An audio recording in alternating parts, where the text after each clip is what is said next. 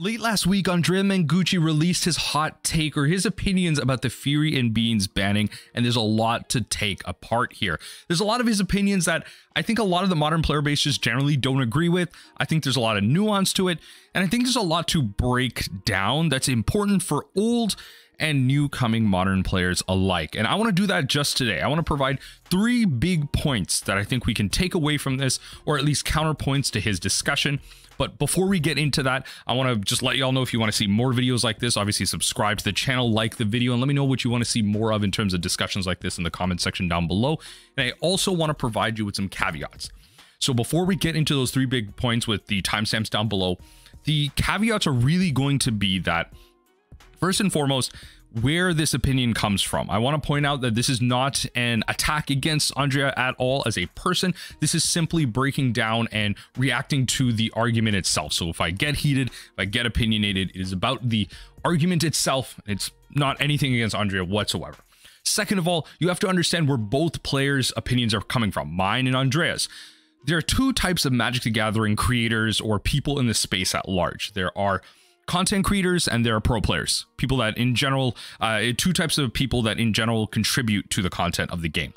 Pro players are folks that focus on winning and optimizing and playing the game in a successful winning fashion, as I just mentioned. So whether that be through CEDH or just playing constructed play in standard, modern, legacy, whatever, going to tournaments and grinding, these are the type of folks that want to put up results, have a lot of games per day in an average format with certain decks. They have a certain type of opinion, and I think their goals are aligned with winning, their goals are aligned with optimizing, and they very much have a very focused view on a certain format or 2. Some of them spread themselves out. Maybe they have a wide variety of focuses and they're not able to hone in on a problem because they don't focus in on a certain format for too long. Whereas the other type of player is someone like me, a content creator, someone whose goal and focus isn't necessarily about winning, but whether spreading awareness about a certain brand, a certain archetype, or a certain way of life in the game. Their goal is going to be more focused in on that specifically, whether it's bringing light to Commander, whether it's bringing light to the Mill archetype. Their opinions are going to be different as well. So from the perspective of a content creator, I'm critiquing someone who is largely, in that perspective, a pro player, someone who has had that competitive grind and is going to be providing their perspective of the Beans and Fury banning from someone who grinds formats, maybe not plays casually in that sense. So from those 2 perspectives, let's talk about the actual statement itself. Let's read through it. Andrea's statement was, "I think this is currently the most unbalanced modern since Modern Horizons 2. The banning of Fury and Beans made Yawgmoth and Amulet too strong, with only Rhinos thriving as the deck that's good against both. The metagame was balanced before, with Scam as the perceived best deck," which is insane, saying perceived. "Lots of decks tied at the top and no clear winner on win rate. I beg Wizards to stop listening to complaints online and start focusing on only the win rate of decks at major events and using a higher bar to ban expensive cards, i.e. Fury, and decks, i.e. 4-color Beans. Please don't just ask for even more cards to be banned and wish for even more people to lose money. Oh, so this is about money now, just because you can't win with your specific deck. Not every single deck can be a winning one in every competitive format. Completely fair. Even if we want as many as possible to be strong. The only reason cards should be banned is if their win rate is too high, and bans like these can easily make things worse as they have now. I love Modern. It's a very skill intensive format and a rewarding format, and I want to keep it as balanced above all else." Oh baby, there is a lot to break down here, but I'm going to try and break it down into 3 specific points that I think are very valuable to focus on. Ooh, let's get right into it. First of all, the metagame. From a metagame perspective, what is this discussion about? And I think this tweet sums it up. I really hope this is sarcasm, but I'm gonna take it as not. Someone asked, "I agree they're too ban happy, but focus," which is what? What do you mean they're too ban happy? Unban Splinter Twin, but focusing on a win rate is a bad idea. Look at Inverter and Pioneer, completely non-oppressive win rate, but it made a format so unfun and nearly killed it. Completely true. Card cost, I think, should never be a factor if ban worthy, ban or not. So they did mention card cost. Exactly right. People losing money in this game is not a legitimate argument for banning any card in a card game. Let's get that out of the way right now. Investing and your price in this game does not trump the accessibility and the play factor for other folks in this game. I do not care, and you should not care, if someone loses thousands of dollars in the deck that they have invested into if the deck gets banned. Other decks in that format should similarly be priced at $1,000. Accessibility and availability is a whole other argument.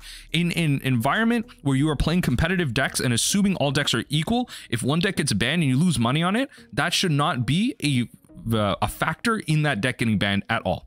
It is just about win rates, it's just about play experience, and it's just about those two things at a whole. Now, Andrea says, Inverter unfun. It was probably the peak of Pioneer, and the format never really recovered. Okay, so, as someone who doesn't play Pioneer, I will say that first and foremost. Pioneer has a lot of folks around it that love the metagame, love the play of the format, the back and forth of it. They really do like what Pioneer has to offer. I personally don't, and that's okay. But I played during the Inverter era. I did that. I have videos on this channel about how perceived fun it was, right? Inverter almost destroyed this format. And people will say, oh, it's because of the pandemic. No one was really playing Magic at the time because Pioneer didn't have large scale support at the time. That's one fair argument, completely fair. And I will have to acknowledge that as a withstanding factor. But they allowed Inverter to go on too long. Inverter's representation in the format was too high. It was not favorable to play other decks at all in that metagame. Inverter literally almost destroyed a premier format that is now finally coming onto Arena. And this take is garbage. Inverter unfun, it was the peak of the Pioneer format. That is garbage. That is awful. That's a terrible take. Okay, Inverter destroyed this format similar to how Scam was destroying Modern. It represented approximately 30% of the metagame at times. 25+% of the metagame in Modern was Scam. The play rate was insane. Win rate did not matter at the time because it has to be about representation of the deck and play rate. The metagame was completely taken over by Scam. Yes, there were archetypes that were coming to the top, like Hardened Scales, like Tron, that had good matchups against these decks and they were able to thrive. Completely fair. I will also acknowledge that. But it doesn't mean that the deck didn't deserve something to be removed out of it. Whether or not the correct ban was Fury or Grief, that's not what I'm here to argue. Not in this point, at least. This is a terrible take. You need to consider the representation of decks in a metagame, and Scam was way too high, and this is a representation of why I think Andrea's pro player mentality is ruining his take on this. I think the take is wrong from this perspective as point number one. Next point, we have to look at the numbers. From a numbers perspective, which is kind of what I was alluding to as well in my previous point, let's take a look at this one right here. So Pleasant Kenobi starts this conversation off by, isn't Scam still a sizable part of the metagame right now? It is. Do we have stat sources that say otherwise? I'm sure if Yawgmoth is too good now, is a reason that enough that Beans or Fury, or Grief instead, didn't deserve the ban hammer. So MTG Guile, they say that I disagree with the balance claims. Modern before and after the ban. So let's look at this. Rakdos Evoke. 25% of the archetype breakdown of the competitive events. And I really like this argument here because Andrea talks about you need to take advantage and numbers from competitive events at large. That is exactly what's happening here. 4 seasons and then December 2nd, 2023, up to then 25% of the metagame of those tournament archetypes. And then after that, a much higher spread. Cascade, Tron, Yawgmoth. Is it Murktide? Yawgmoth isn't even at the top of the metagame. Right? It's not being played by everyone. Now, whether or not it's converting is a different question, and I understand that that's not what's being represented by this chart, and I will acknowledge that. But the spread is much higher. You have a lot more folks trying a large amount of different things, and these decks will be converting at different numbers to high percentages. Maybe there's a low representation of Hardened Scales, but they're converting to top 8s a lot more. Again, that's not what this deck is about. This chart is about. These win rate charts are going to be a lot more representative of that. But again, really what I want to show here is the numbers. Going to my previous point about representation is what is key. And that's going to kind of lead into my final point, where representation of what people play against is widely, almost if it's not equally important to win rates, might slightly be more important than the win rate of a certain deck. Scam may be at a 50% win rate. It might be at a slightly weaker win rate, but you have to understand that ultimately speaking about Scam, that deck still has the most oppressive, and let me know in the comment section down below if you don't believe this. If you don't believe this next take that I have, I really want to hear your thoughts in the comment section down below, because I want to hear your counter argument, because that's insane. Scam still has and did have the most oppressive top end in the modern metagame. And when I say top end, I mean what they could do at their peak. The turn 1 double Thoughtseize with a 4/3 menace left behind is absolutely insane. It's insane value. It's crazy. It's astronomical. You take out an opponent's best 2 cards, the removal, their early game plan, and you say go with a 4/3 that is unblockable. It is essentially an unblockable 4/3. Absolutely insane value in terms of what it does. And then if you have further protection spells, you can protect it with that too. With some of the best graveyard hate removal main boarded in Douthie Voidwalker, the single best red drop ever made in Magic the Gathering's history in Ragavan in the deck as well. Scam was insane in terms of what the deck could do that no other deck can do ever. No other deck could do that is currently unbanned. But let's go to my third point. The third point that I want to highlight is the people itself. The people that play this game and their representation of what they play against matters as well.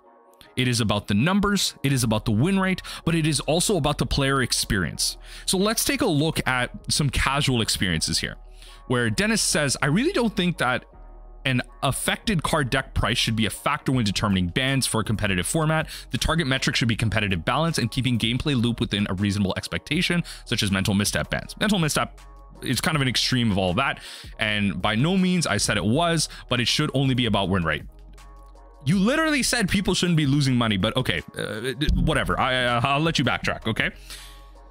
What I want to highlight here is, yes, it isn't about the money, but I want to use a simple example to extrapolate. And please let me know if you don't think this example is apt at all.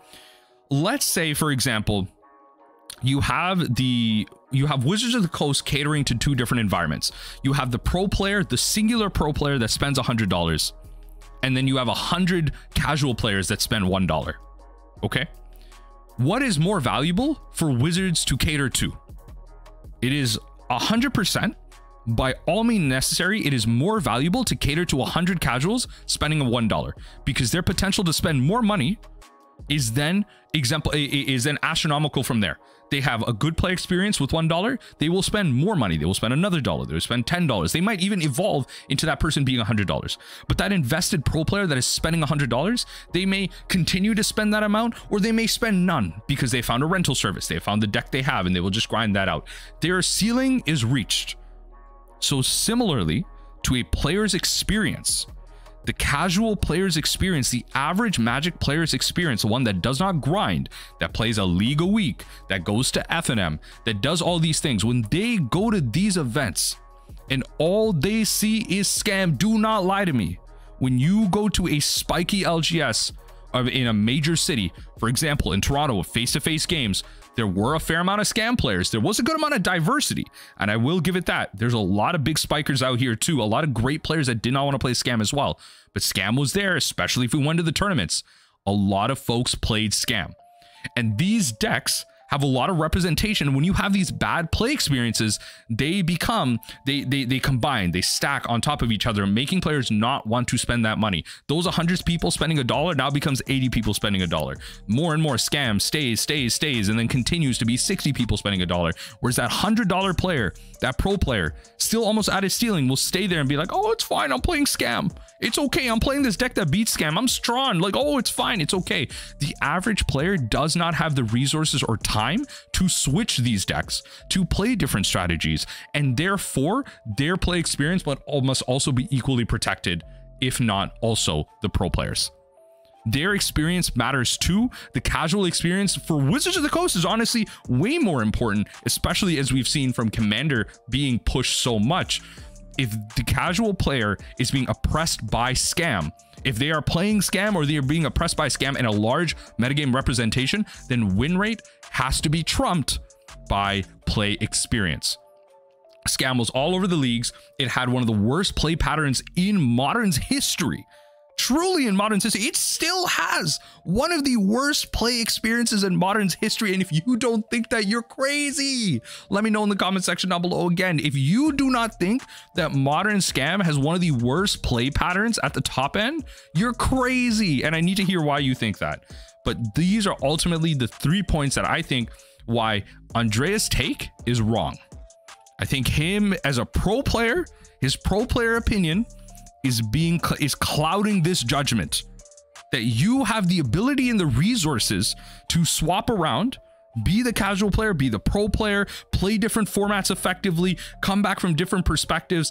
That's fine, but the average player does not have that. And when you let the experience of the average player drown because of numbers, because of their play experience, and ultimately because of the metagame itself, then you ultimately what happened to Pioneer, where it almost died as a format because for some reason, you know what? The Inverter deck had a sub 50% win rate. So why do we ban it? That doesn't matter. Inverter was everywhere. It was an oppressive deck that you could not beat legitimately with your own casual deck. You have to play a specific few strategies. And that's not a healthy metagame. That's ultimately where I stand. That's ultimately where I stand with Andrea's take here. Again, this is nothing against him as a person. This is about this take. I think this take is awful. I think some of the supporting arguments about this take are absolutely dog tier, awful.